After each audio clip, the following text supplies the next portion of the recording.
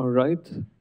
Today we're going to talk about automatic updates, which is a much awaited feature in Drupal, soon to be going to be in core.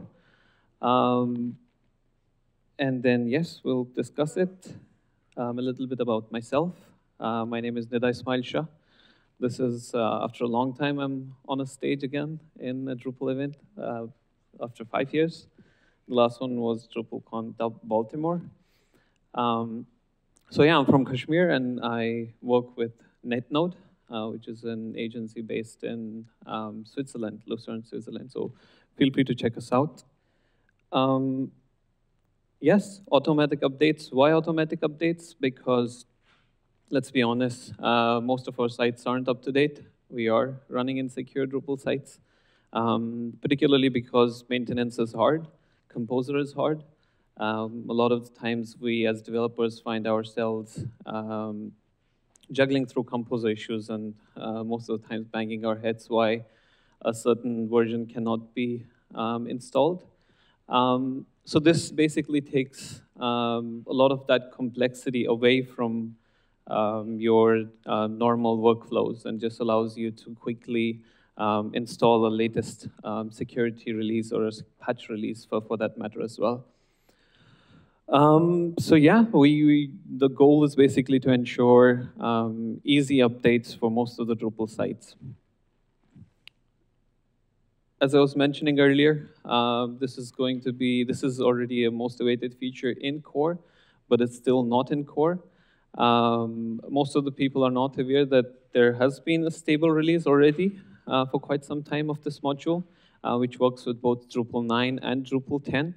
But then there's also, recently was released an alpha for branch 3x version also. So you can use either of these two versions. So if you have some requirements based on your workflows to have stable releases only, you can use the second version. Otherwise, feel free to test out the third version and share your feedback also. So we'll quickly go into structure. What is automatic updates? What's involved? So basically, it's a collection of a bunch of modules. The main automatic updates module, and then it has sub-modules, package manager module, and then also automatic updates extension module.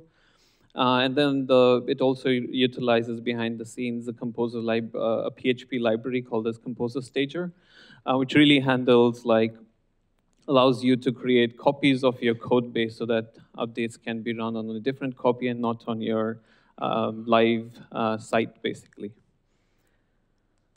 Automatic updates, the main module, what does it do? It allows you to update core and only core. It replaces the core's update UI and also allows you to run updates in the background.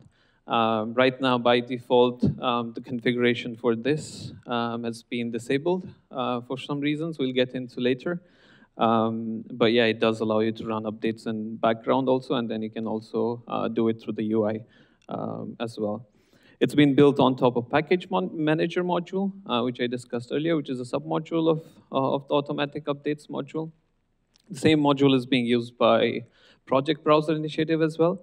And then eventually, once this gets merged into the core, the Package Manager module will be a separate module and an individual module in core that both initiatives can use. Package Manager module, as I mentioned, right now it's a submodule of automatic updates module, and it is an API-only module. It does not have a UI. It allows you to really perform staged Composer updates that I was referring to earlier.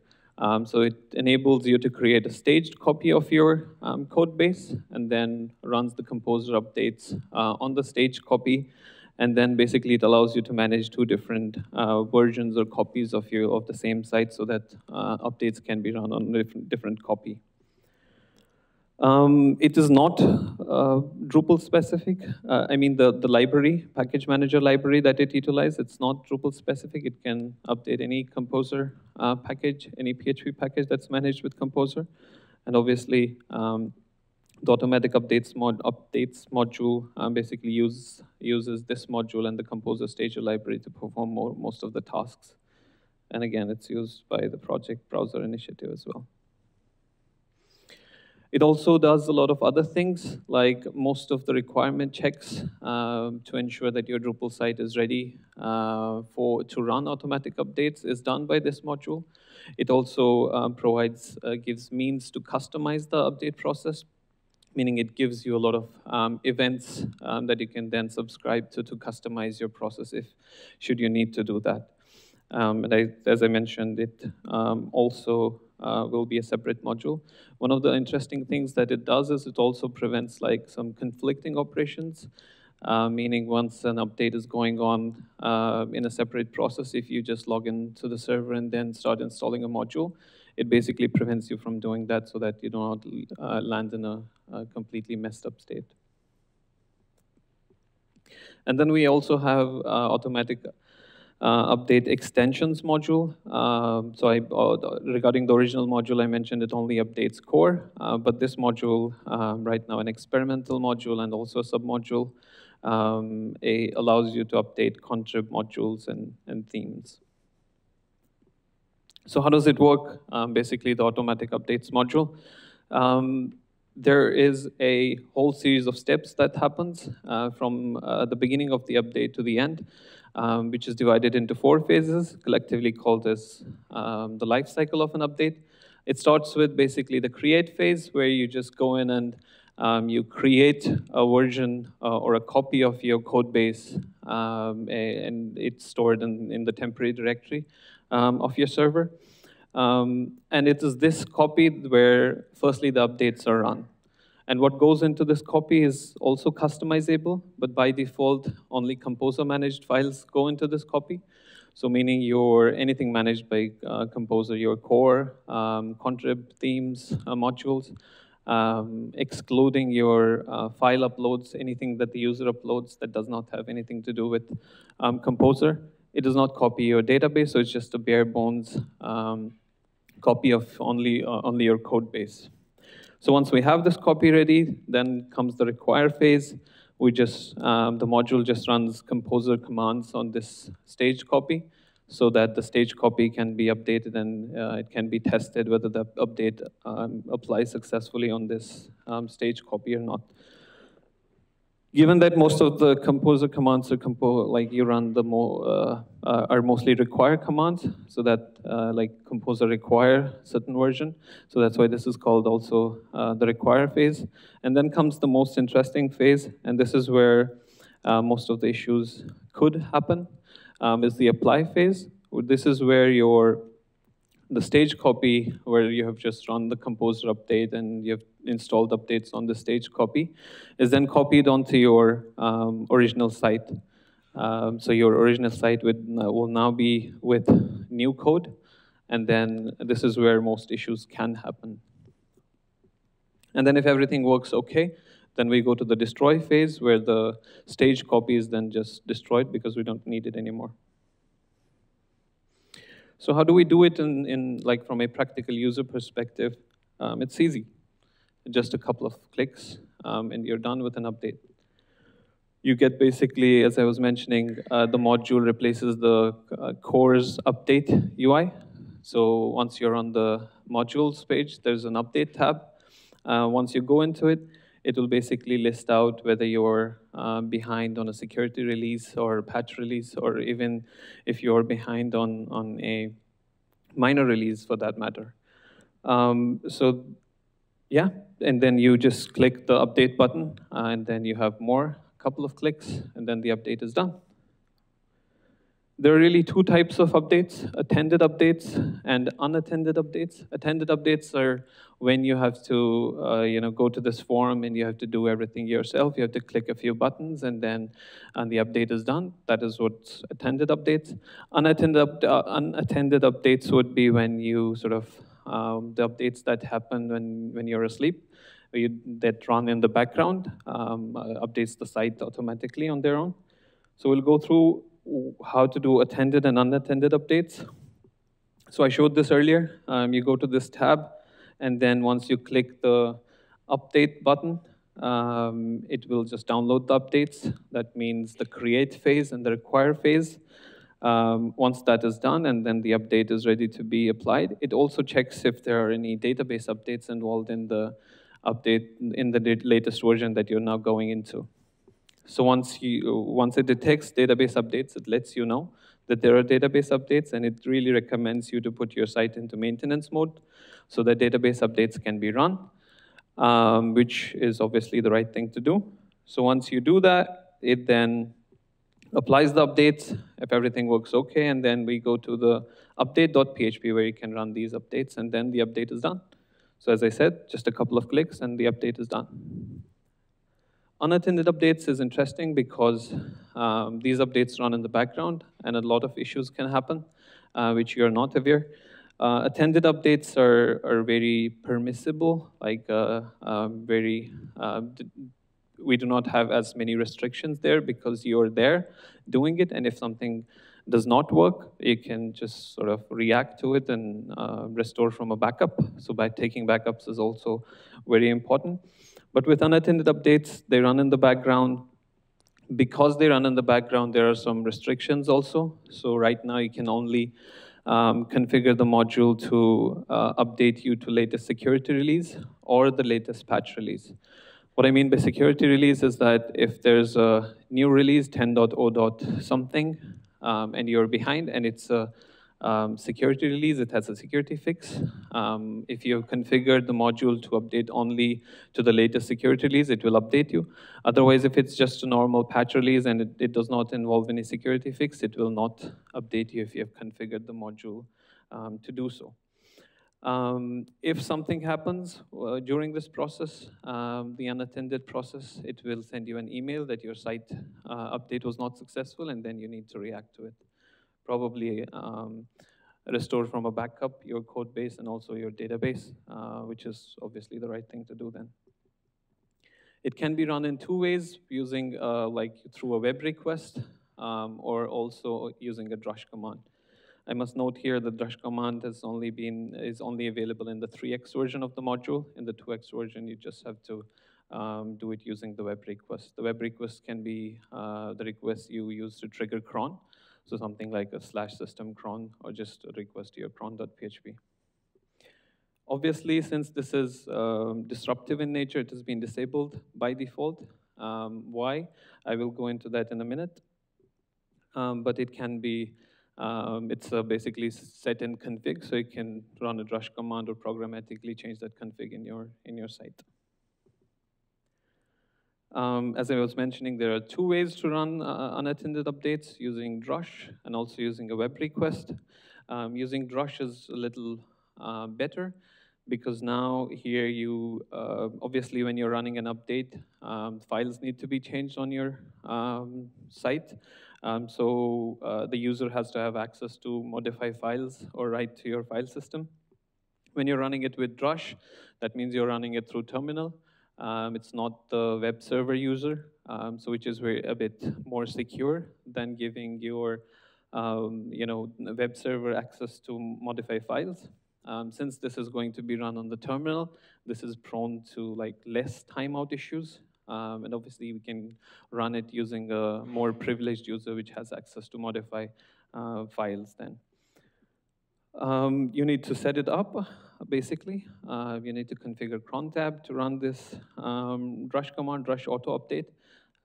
That will then, whichever frequency you choose, it will automatically run and update your site. More work is going on because once this gets merged into core, since core does not use drush, does not provide drush commands, and does not have a dependency on drush, so work is being done to provide a Symfony console command to basically trigger this update. Then you can write a Symfony console command, and that will trigger the update instead of a drush command. Unattended updates via web. So this is where you just directly configure your cron tab to ping system cron or just cron.php. Since this will be using the web server, this will be a web request and will be using the web server user. This will be more prone to timeouts because it's a web request. And then you also need to give access to your web server user to be able to modify files on your site. But again, in this case also, work is being done to make some improvements. So this, the way when you trigger it via the web request, internally work is being done to also use the same Symfony console command discussed in the previous issue. So then that will eliminate the requirement to give your web server access to write files. When I mentioned the unattended updates are right now disabled by default, and that is because of a security concern and also something that the module and the Drupal Association team is working on is to implement the update framework. This is a protocol of how we update softwares by Cloud Native. And currently, I think Drupal.association is working on this so that when you then automatically behind the scenes try to fetch new versions of Drupal from Drupal or even the contrib modules from Drupal.org, they're automatically signed and you can be assured that it's automatically safe and there's no like man in the middle or something, a supply side attack going on.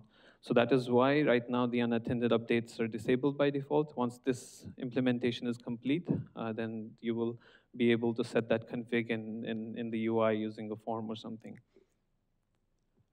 Okay. And then in order to be able to run these updates, there are certain requirements that define if your site is ready to run automatic updates. The requirements are obviously using the terminal or the web server, your file system should be writable, as discussed.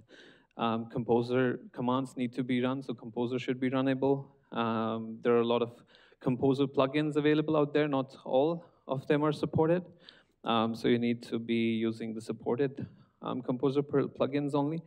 And then multi-site is not supported right now because database updates need to be run, and you need to stop the site from like installing new modules.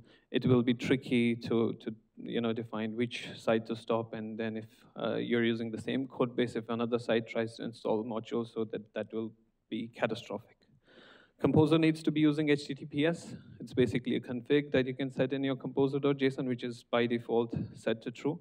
But then there are like a lot of other things that need to be there in order for your site to be able to run automatic updates. And luckily, there are lots of validation checks that have been done by the package manager module itself.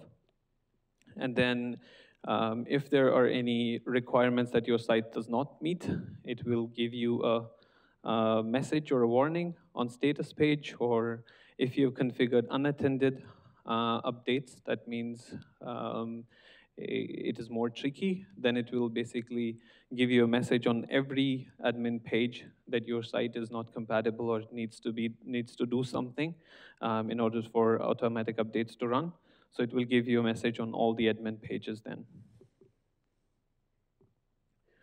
And then the report looks something like this. This is still on the update page. As you can see, it gives you a number of issues that your site can have. Your site has not run latest database updates. You're using unsupported Composer plugins. Xdebug is disabled or enabled, which may hinder the performance. So a lot of things like this, I think it depends from one site to another. So once you actually go on and install your modules, install the module, enable it, and come to this page, you will see what sort of issues there can be with your site. And then you can accordingly fix them. All right. And then we move on to, this was all about like updating core. You can also update your contrib modules, which is automatic by the submodule, which is still experimental. It gives you a list of modules that you have installed, which are lagging behind, and then you can really choose which ones you want to update. One of the interesting things that you can see here is that when you go on this form, when you go on this tab, update extensions, and also on the when you try to update core as well, if you have some issues or if you're missing some requirements, it will not give you it will just hide the update button, so you're not able to trigger an update then. All right, this module is experimental, as I mentioned. We can update core modules and themes. It is not a part of core MVP, so when this is merged into core, This will not be included. It will still continue to be a contrib module. Behind the scenes, it can use the same package manager and module, and then the update UI can be same, but then it will still continue to be a contrib module. Particularly because of the backwards compatibility reasons, there's a strict protocol and rules for core that core has to maintain backwards compatibility across the minor releases and across the patch releases. But we don't have that kind of rules in the contrib space, and a contrib module can break backwards compatibility. So that's why we just it will just continue to be in the experimental space for now. What are the limitations of automatic updates module? It doesn't right now do major core updates because, again, of the backwards compatibility reasons, and then these updates are very disruptive. So this is not in scope for the module for now. It does not allow you to do rollbacks, particularly not automatic updates problem. It's really a core problem because core also does not give you a way to roll back an update. So if, particularly also if you have run database updates on a site, there's no way for you to undo that apart from just restoring from a backup. So that is why taking a backup before an update is very critical. It does not allow you to test your update before you can deploy it because it does not copy your whole site. It does not create a new site out of your site. It just copies the code base, just the composer managed files. So there's no way for us to create a bootable environment there that you can go in and test. But it does allow you to customize the process. So this can be set up with some kind of custom code. But I think at that point, you have to ask yourself whether it is really worth it or not. I think for users like that, there's other mechanisms already in place where you can just simply test an update before you deploy any change. It's not version control aware. That means if you simply go on your production site, which is managed by Git or whatever kind of version control workflow, it will modify files, and then your site will be in a not a clean setup. That means your site will have some modified files. It will not commit those changes for you. You have to yourself basically hook into or customize the update process and ensure that after the update is completed, that you commit your changes to your version control. Who is this for? Users that prefer to avoid the command line, users that do not have really the time or the resources to do an update in their usual workflow. It just allows them to get on the latest version quickly with the click of a button or automatically. It's for users like those. Who is this not for? Where you have like very complex workflows. And every change has to go through a particular deployment workflow, to go through a rigorous review. This is where this is a bit less helpful. But I think for users or enterprise sites like these, I think there are already mechanisms in place to ensure that all updates are deployed in the right way. It also allows you to customize the process, meaning a lot of events are dispatched. You can hook into these events and you can really customize the process. You can perform any set of tasks before an update or also after an update. And then you can, based on certain conditions, you can also prevent your site from being updated if there's any issues or if you want to sort of like check for certain conditions. One of the events, I think there are a bunch of events. We'll start with the collect paths to exclude event. So this is event that the module itself uses to prevent any files from getting into getting copied into the staged copy that gets created when in the create phase, basically. So we do not need all of the files there. So the user uploaded files. A good example to understand this event is that the module itself implements this event to exclude any Git folders, .git folders from the code base, and also the node modules folder from the code base from getting into the staged copy because it's not needed there for the update. So you can really, if you want to prevent certain files from being copied, for whatever reason, you can use this event. And then you have pre and post events for all the stages of the update. So pre-event for create, and then you also have a post-create. You have pre-require, post-require, and then for the apply phase and destroy phase as well. You can really hook into these events to prevent prevent the update based on certain conditions or whatever customization you want to do. So we have events for that. Yep. And then there's also a failure control mechanism that is built in. By default, I think whenever it detects any issue with your site, it prevents the update from happening. That is true until the apply phase. After the apply phase, if there are any issues, it will just the update is run by now. It will then email you that your site is not in a good condition, and then you need to react to it. Up until that point, if there are any issues, missing requirements or things like that, it will just stop the update, and then obviously those updates will be in the staged copy. It's not on your main site, so you won't be as affected by that. And eventually, I think, yeah, again, you must take a backup before, so you can restore after, if there are any issues. In core, when do we expect this in core? As I mentioned earlier, there are a few things that are still pending. Once the update framework protocol has been implemented on the Drupal.org side, and then it will go into a security team review because we're modifying files. Once that is done, then it will go into the core commit review, and after that, it will be, I think, merged into the core. How you can contribute and how you can test. This one was when first alpha release was released on the 3rd version of the module. I think this one was created by the tech initiative lead, Ted Bowman. There's also a Git pod link that you can trigger to create a site 10.0.0 on Git pod. And then the module will be automatically installed and you can test it out. You can also test it in your projects and then share feedback on the Drupal.org issue queue. The link to this issue is also included here.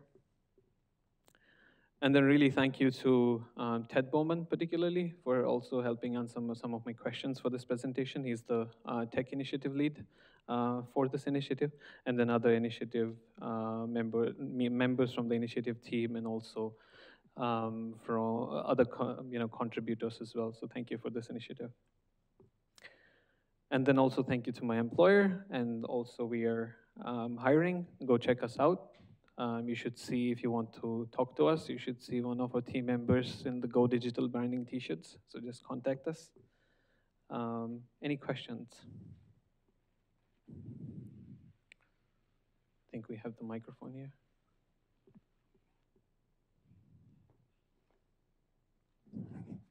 Sorry.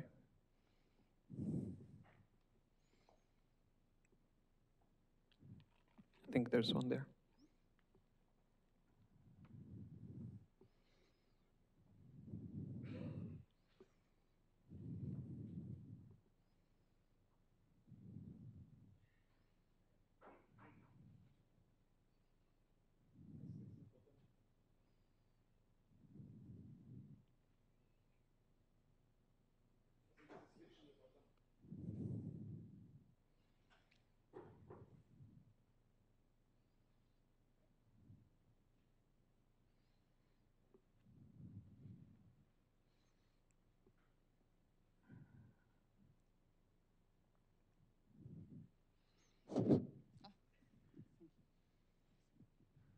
Thank you, first of all, for presentation. And I have obvious question. Why not just create some setting that you can use another database for running stage updates?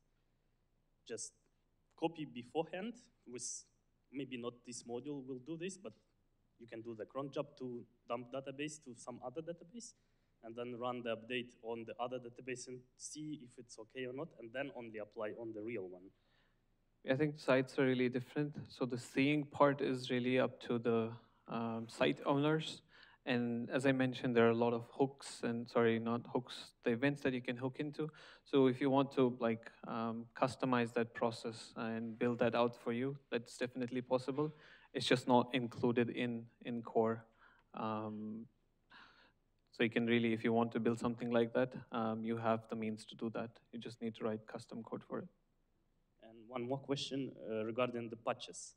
So if you have for the core, like, I don't know, 2, 3 patches, and one will not be applied after you're trying to apply the new version. So for example, it's already in, or the patch needs a reroll, like how then the automatic updates handle it? I think if there's any issues with applying patches, it detects them beforehand, and then it just basically tells you that this update cannot be applied and you need to react to it. And this is also true when you have like installed some. I was just testing this the other day.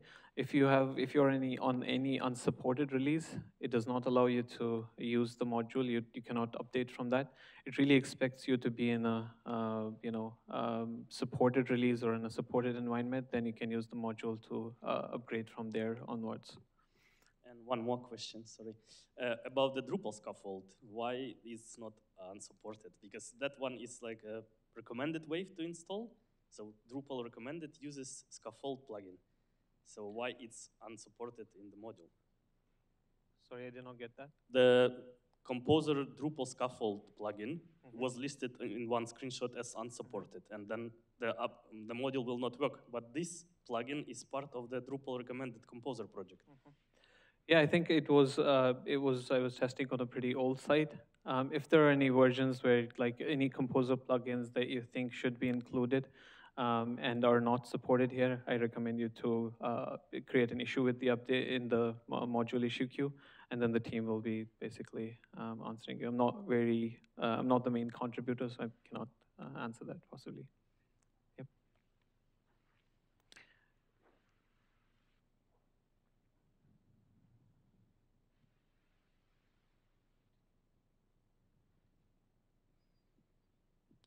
Hi. Hi. I have a question. Do you recommend to use this module on production or mostly on staging? It really depends on your what sort of site you're running and your site requirements. If your web server enables you to, write file systems, then you can definitely.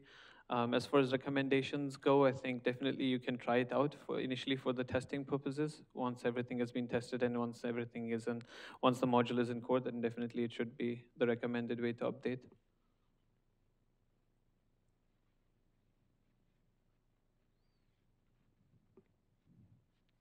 Okay, there's one here.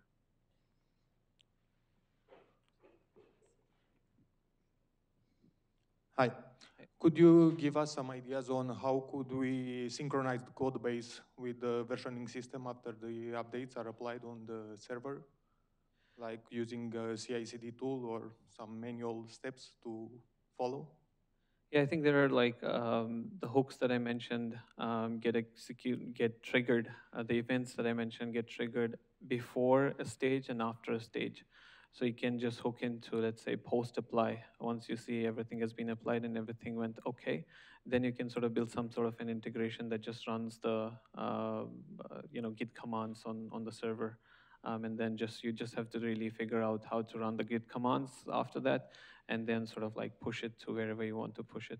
So you can really customize your workflow using these events. Yeah, okay, got it. So basically installing Git on the server and using the commands right there. Yep. Yeah, thank you.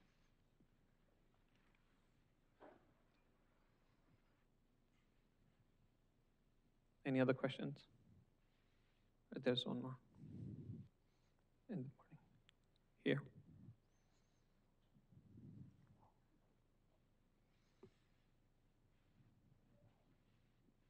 Hi.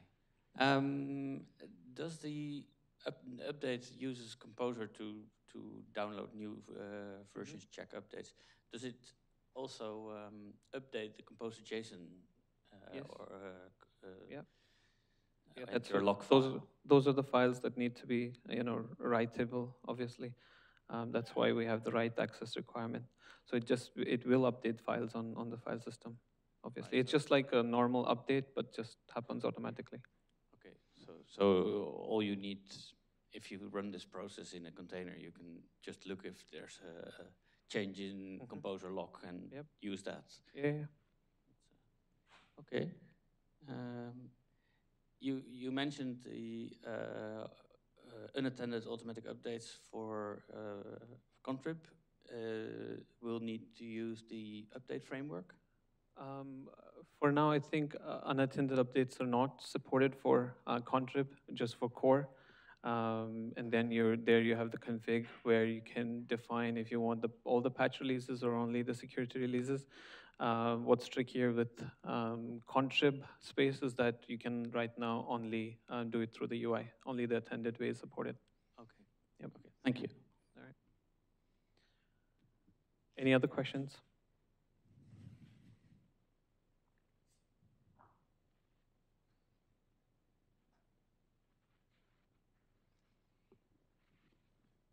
Thanks for the talk first, and I'd like to hook up onto the question asked first here by the colleague here. You mentioned that it is possible to hook into a pre-apply hook to dump and rebuild a database onto a second stage database, but there remains the problem of tweaking Drupal to run the updates on this on this dumped database. How do you do that? So you have to make sure that the update that will run on the stage of the update process will be applied to the copied database or not onto the live database. So I'm not sure how you can apply that or how you can accomplish that. I think what the module does is it basically only allows you to create the staged copy, and then it additionally gives you events to customize into that process. I think then it's the responsibility of the custom code developer to just basically create a bootable site out of that staged copy. It will just only give you composer managed files, so you won't have any user uploads, you won't have any other files. It's your responsibility to ensure everything goes in that copy, be it the database, be it the user uploaded files, and then create a bootable site out of it so that you can also access over the internet and you can test. So it's really up to the the custom code developer. Yep.